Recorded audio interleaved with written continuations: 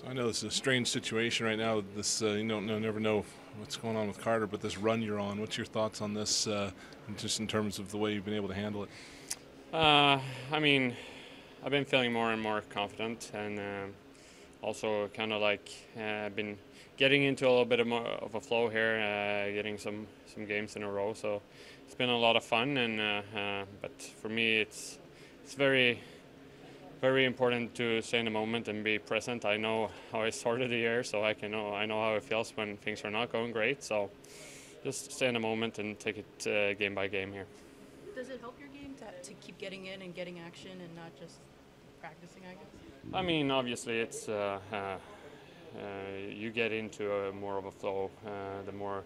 But it's also just for me getting more games in the league under my belt helps a lot, and just kind of getting to know the league and getting more comfortable. And then for me, I know like just I take all the games I can get.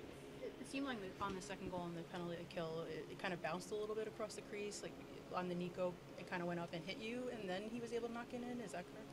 Yeah, I don't really know what happened. Like it kind of took a little bit of a weird bounce there, and I mean that's what happens. I feel like I could maybe have done a little bit better job just keeping track of the puck and getting my eyes on it earlier.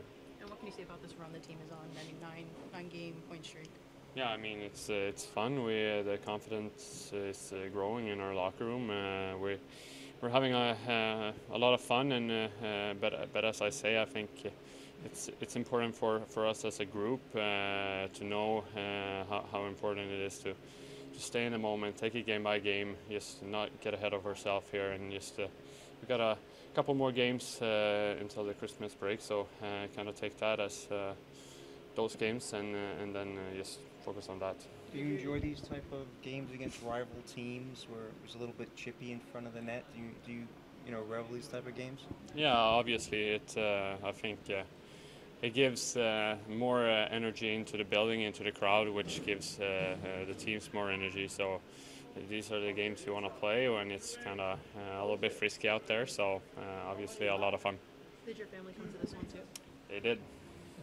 Oh, the parents and your four siblings, or? Yeah, they're dropping in more and more.